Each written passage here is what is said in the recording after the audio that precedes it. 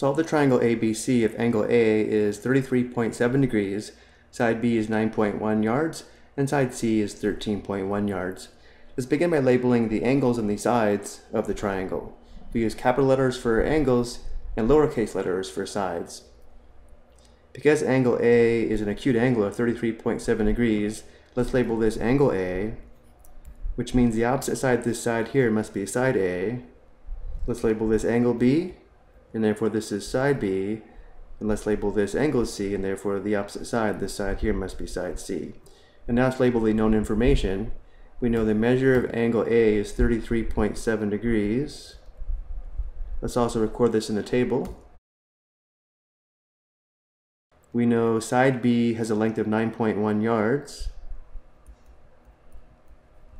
And we know side C has a length of 13.1 yards. We need to find the measure of angle B and angle C, as well as the length of side A. Because we don't have a known angle and a length of an opposite side, we cannot use the law of sines yet, but we do have a known angle and the length of the two sides that form that angle, and therefore we can use the law of cosines. We can use the law of cosines to find the length of the side opposite the known angle, or in this case, side A. Because we will use the law of cosines to find the length of side A, we'll begin by using the first equation, a squared equals b squared plus c squared minus 2 times b times c times cosine of angle A. Performing substitution, we have a squared equals b squared, which is 9.1 squared, plus c squared, which is 13.1 squared, minus 2 times b times c times cosine A is minus 2 times 9.1 times 13.1 times cosine of 33.7 degrees. And now to solve for A, we take the square root of both sides of the equation. And because we know A is a length and A is positive, we only take the principal square root, or positive square root, of both sides, which gives us A is equal to the square root of 9.1 squared plus 13.1 squared minus 2 times 9.1 times 13.1 times cosine of 33.7 degrees. And now we'll go to the calculator and get our decimal approximation for the length of side A.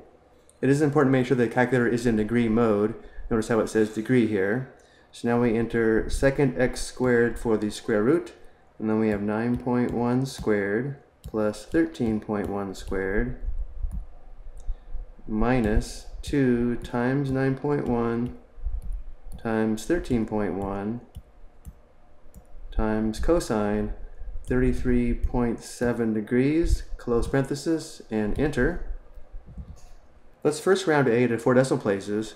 Notice how there's a 8 in the 5th decimal place, and therefore we round up. A is approximately 7.4877. When giving the value of A, we will round to 1 decimal place, just like B and C. So we will say that A is approximately 7.5 yards.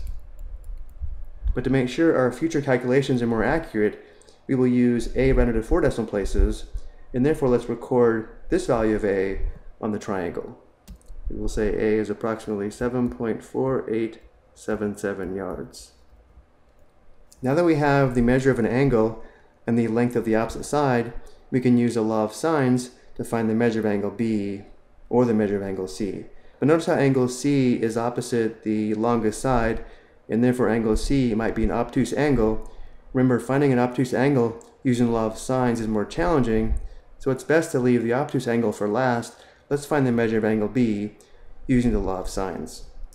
Using the law of sines, we will use the sine of angle B divided by the length of side B is equal to the sine of angle A divided by the length of side A. Notice how of these 4 values, only one is unknown, which would be the measure of angle B. So we have the sine of angle B divided by 9.1 yards must equal the sine of A, which is the sine of 33.7 degrees, divided by the length of side A, which we will approximate as 7.4877. If we use 7.5 here, we will have more of an error when determining the measure of angle B. So the next step, let's multiply both sides by 9.1.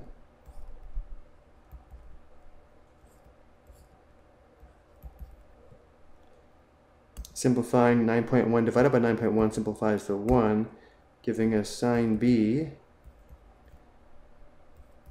equals, on the right side we have 9.1 sine 33.7 degrees divided by 7.4877. Remember, our goal here is to solve for angle B, not sine B.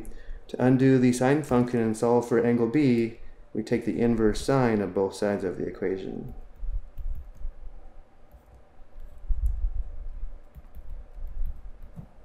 Inverse sine of sine B simplifies to angle B. Angle B is equal to the inverse sine of this quotient, which we will approximate on the calculator. We press second sine for inverse sine, and we need 9.1 times sine 33.7 degrees in the numerator, so we need an open parenthesis for the numerator, and then 9.1 sine 33.7, close parenthesis for the sine function value, close parenthesis for the numerator, and then divided by 7.4877, close parenthesis for the inverse sine function, and then enter. Let's first round angle B to 4 decimal places. Because we have a 4 in the 5th decimal place, we round down. Angle B is approximately 42.4011 degrees.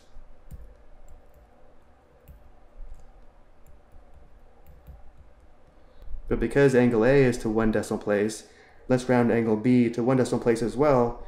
Let's give angle B as 42.4 degrees.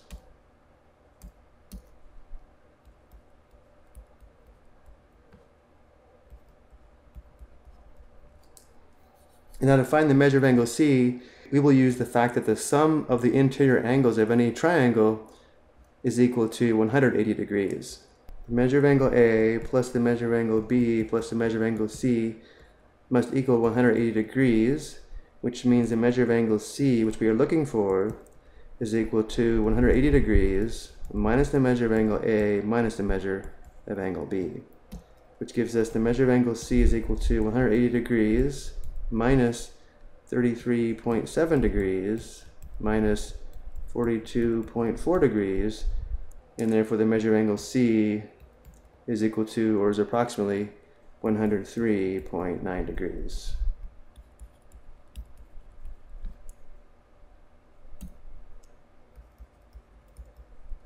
Before we go, one quick check is to make sure that the longest side is opposite the largest angle and the shortest side is opposite the smallest angle.